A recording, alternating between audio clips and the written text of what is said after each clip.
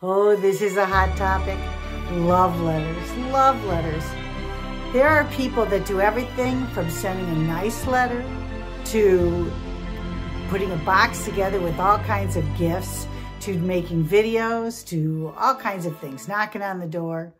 The purpose of a love letter is to entice the seller to sell the property to the buyer based on factors that have nothing to do with the purchase and sale agreement and the financing. Again, a purpose of a love letter is to entice the seller to sell the property to a buyer on factors that have nothing to do with the purchase and sale agreement and the financing. So the seller does not have the right to choose a buyer based on any of those factors that have to do with fair housing. The seller can't be choosing a buyer based on a protected class, based on something about them. The seller can really only choose an offer based on the purchase and sale agreement. Our freedoms in the country, they're great, but you are limited when you sell your house. So the purchaser writes this letter and thinks, okay, well, this will kind of help me, get my offer accepted. Here's a couple of examples. A guy makes an offer on a property, a single guy, and he wants to buy this house because it's within commuting distance to work, and he's kind of thinking about the future. So he wrote in his letter about these issues and that he's dedicated to work. And the sellers told their agent they did not want to sell to him, that they preferred to sell to a family. It was a lower offer because they felt that that house was perfect for bringing up their kids and it would be great for another family. No. You can't discriminate.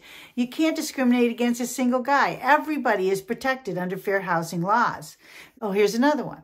Two women who exchanged vows in a same-sex marriage in Washington state. They identified themselves as taking title as a married couple. Their letter included photos of their wedding. They lost out on the last house that they made an offer on because the sellers did not believe in same-sex marriage, but they thought this would probably help with this house. But that would be discrimination. That you can't be chosen or discriminated against or for because of your letter if you're LGBTQ. Or a proud immigrant has an accent and his name is often mispronounced. The letter emphasized the love of their house and the neighborhood, and the sellers would not sell to him because they did not want to change their neighborhood because he was an immigrant. That is clear discrimination. You just can't discriminate. So if a seller wants to discriminate and chooses to discriminate and you're sitting there representing them, you're right in the same boat with them. You just splash the water. You're in the same boat. And you have to obey the laws that say that there's no discrimination in this transaction. And if you're a buyer's agent, you shouldn't be writing or encouraging or helping or delivering a letter, according to the Realtor Association, who today, the day I'm filming this, just put out another article about this exact issue.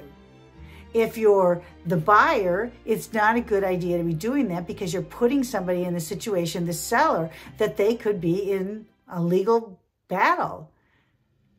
The article, one of the articles on the Realtor Association says love letter or liability letter.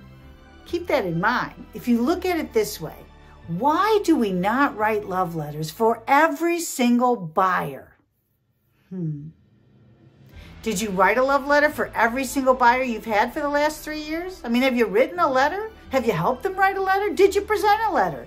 Did you sit at a sale presentation as a representative of the seller and show the letters and discuss the letters and the people? You didn't do that for everybody. If that was the case, then we would be writing love letters from people from all different backgrounds.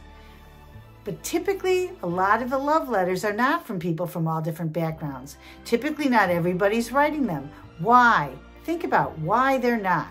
And is it legal to just treat one party different than another party? So why didn't you treat them all the same? But when you're looking at the fact that there is a federal law that you can't discriminate. Now, how about this one? Somebody writes a perfect love letter. Oh, they got the greatest family. I mean, have you ever seen a family that isn't perfect? I mean, they send out those Christmas cards or Valentine's notes or whatever, things about the kids' school, and they're just the perfect family, just perfect family. There's no such thing. There's like no such thing as a perfect family. How do you know that the letter with the perfect family doesn't have like a dad or a mom who could be a sex offender that has to register? You don't know that. Maybe that's the reason they're moving. Maybe they just had enough with their neighborhood because they're registered sex offenders. Maybe their kid is always in trouble with the police for breaking into houses during the day instead of going to school. I mean, you don't know what the perfect family really looks like, and you don't know if that letter is really, really a perfect family. So somebody could be choosing that letter based on something that somebody writes. There's no law that says it has to even be truthful. Well, how about this one? Okay, so you got this.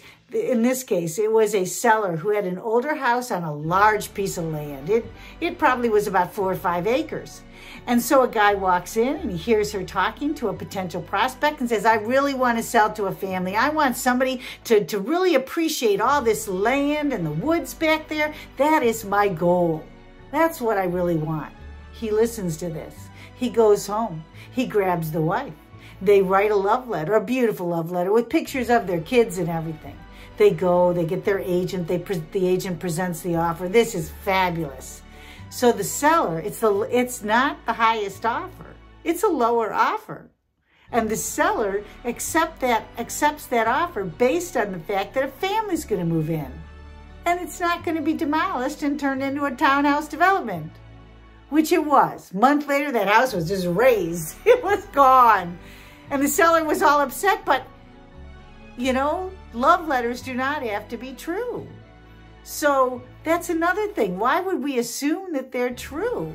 I don't know if you've ever been on a dating site, but I think half those profiles, maybe 80%, are all fake. There's nothing that says we have to be true anymore. So, always think about that when somebody brings up the love letter. You can say to the seller, what makes you think that it would be true?